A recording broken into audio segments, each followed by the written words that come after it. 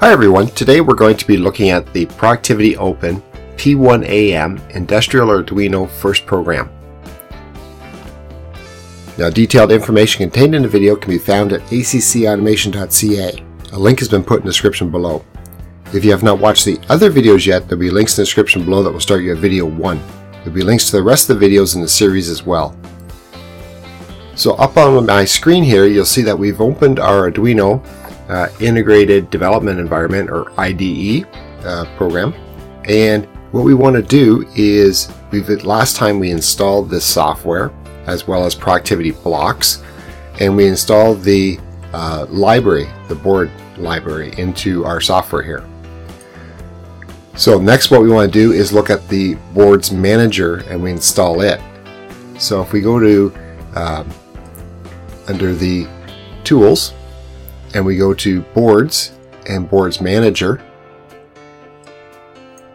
what you'll see is then we can call up the P1AM and P1AM, and you can see here that we've got this already installed, but if it was not installed, you would actually hit the install button and then you would get this screen. So we can close that down. So our board is installed, and then what we want to do is we want to get tools again and then go to our board type, and at the bottom of the list you will see the P1AM-100, and we hit it. Now what you'll notice on the bottom of the screen, we have a P1AM-100 and on-com port 4. Now the other thing we have to do is go to our preferences, and under the preferences what you'll see is that additional board manager URLs, and that's actually located under the fax engineering. So if we go to this location here, we can copy that and paste it into our additional boards manager URLs. If you have multiple ones here, you can separate them by commas, and we'll just hit OK. So now we're just about set, and if we're actually running Windows 7 or Windows 8, the drivers that you installed, or that we installed when we download this software, were not included, so you have to do this separately. So here you would download your driver and then install that driver for your operating system. So then what we'll do is then we're all set to go ahead and program our first program onto our Arduino. Now the next thing we want to do is, if we go to File Preferences, there's two things that I like to turn on, and that is display line numbers. And what that will do is allow you to see the actual numbers of each line, so you can reference quickly. And I like to do that so that I can actually say this line to this line represents this amount, and it adds documentation. It helps me explain better what the program is actually doing. And then the other thing I like to turn on is the show verbose during output during the computation and our upload. What this will do is show you all the communication back and forth from the board to the PC when we are actually downloading something to it. So that's we'll turn those both on, and then we'll hit OK. Okay, so we're all set now to program our Productivity Open and put our first program in. Now, when you downloaded, or when we actually installed that board, what installed was a lot of sample programs. So if we go File, Samples, and then you'll go down to the P1AM option, and what we can see is a lot of the basic, so we'll just call up a basic analog output. And what happened was they actually included a lot of samples that show you how to do certain things within the Productivity Open controller. So that's an analog output, and it actually gives you a quick sample of how to read and write to that controller. So next thing we'll do is we will call up our ProductivityBlocks.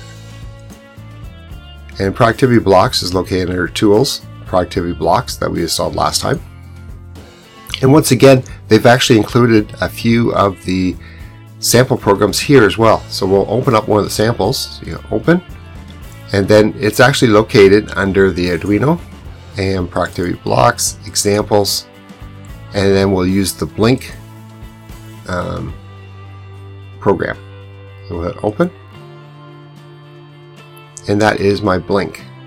So basically what this is saying is that we're going to loop through, and pin, which is on our CPU LED light pin, will be on for 250 milliseconds and off for 500 milliseconds. And that's what our program will do. Once we have that, we will verify that program. And it'll ask me to save it, but I won't save it. And you can see here's my action I'm doing for when I'm saving it and compiling that sketch that I have. And sketch is another word that's used for program itself. So just give it a second here, and that'll quickly be done. And everything compiling is now done, and we're all set now. So you have a check mark here, meaning that it has been verified. And then what we can do is we can then either go back here and hit the upload, or on here you can see we can hit the upload here on this quick button. Either way will work, as long as we are connected to our P1AM-100 on COM714. So before we do that, what we'll do is we will look at our hardware, and here is our hardware. So here's my controller here, and the first thing we have to do is connect our USB drive or USB cable into the unit. Here we go. And now we're all set to download our first program, or upload our first program. So we'll hit upload. Again, it's going to give me an option. It's going to wipe out any existing program. And that's one thing what we can do with the Arduino controller is that when we download a program, there's no way of actually viewing or uploading that program back again. So it's only a one-way direction. Right? So we will say yes. And what this is going to do is actually start, it'll ask me for saving. We won't save anything, and we'll just start putting this into our controller.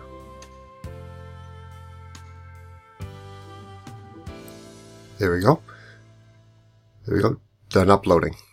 So now it automatically resets our Arduino, and you can see now that we have our blinking light on our controller after that upload was complete.